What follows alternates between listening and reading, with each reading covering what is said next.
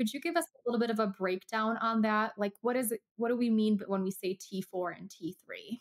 T4 is primarily what the thyroid itself produces. So 80% of what the thyroid produces is T4.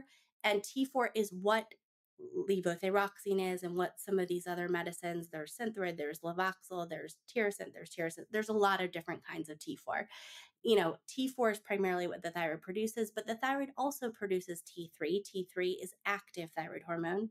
T4 is inactive thyroid hormone. T4, when the thyroid spits it out, basically is taken up by muscle tissue, liver, kidney, and it's converted to T3 or active thyroid hormone, depending on if the organ in question needs T3. Like if you ran a marathon, your muscles need more of that. So it will take up more T4 and use it and make more T3.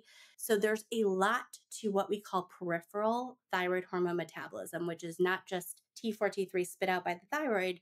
It's how the body takes that T4 or T3 and uses it to make it into active thyroid hormone.